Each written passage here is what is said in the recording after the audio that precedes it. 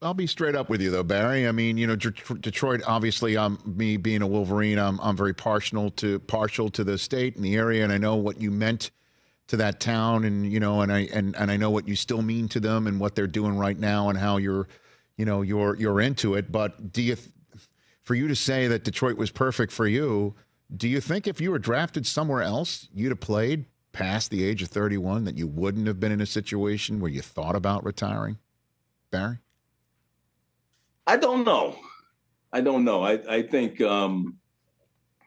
think for me, I mean, it's hard to believe that it could have been much better, individually. I don't know, what would it have been like, to go to play in Dallas, or to play in San Francisco at that time. The only other realistic place would have been Green Bay. Yep. They had the number 2 pick, and they chose Tony Mandrich. And so that would have been interesting. Yeah. It could have been interesting.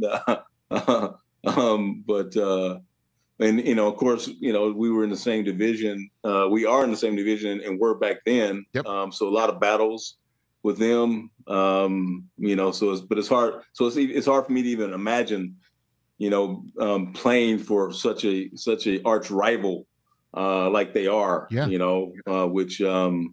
Which I believe we have them coming up this week for Thanksgiving, right? Look at you trying to change the subject. No, I will not let you out of my tackle, Barry.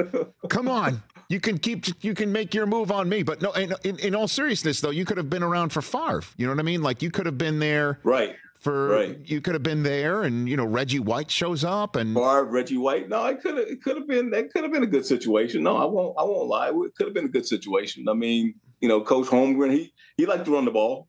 Coach Holmgren, they had a good balanced attack. Sterling Sharp and those guys. No, yeah, that was.